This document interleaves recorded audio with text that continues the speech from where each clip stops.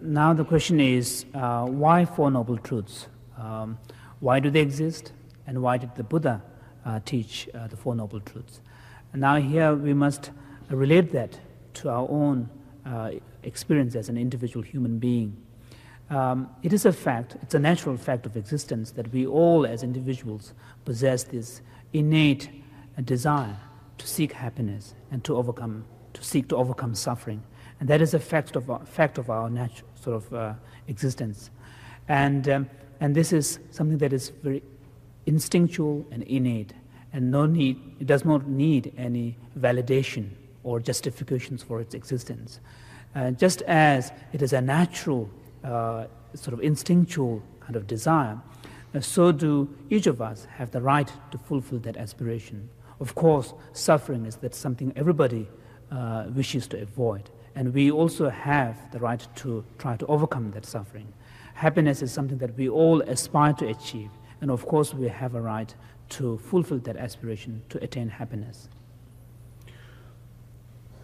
대양 민드베 동네 당 데베 대왕이 잘로 대기시원을 지체는 그 유진삼을 때는 영어 인도산에 민드베 동네디 그 주신 대왕의 용기에 인도산에 아니 군의 유문초하고 윤재인이 동네다바도 군주된 바소.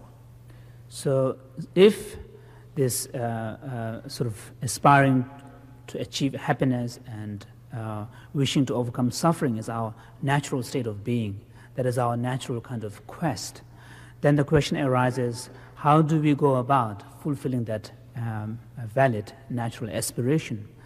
So here we find in the teachings of the Four Noble Truths an understanding of two sets of cause and results, cause and effects. On the one hand, you have suffering, which is what we all try to avoid.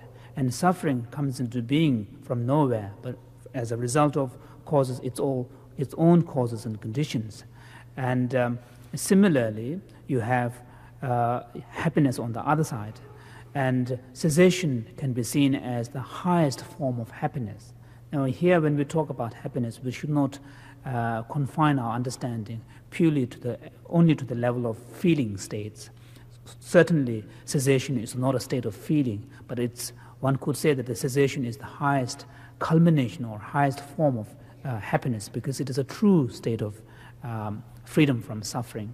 So, and that true freedom from suffering or happiness, true happiness, again does not come into being from nowhere or without any cause. Of course, here, from the Buddha's understanding, cessation, because it is not in conditioned existence, cannot be said that it was produced by something.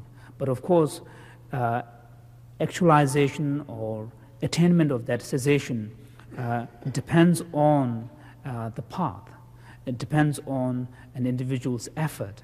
It does not come. You cannot attain cessation without making an effort. So one could say that the path that leads to the cessation is the cause that leads to the cessation. So within the teachings on the Four Noble Truths, what we find are two sets of cause and effects, which are all aimed at enabling the individual to fulfill this fundamental aspiration to be happy and to overcome suffering.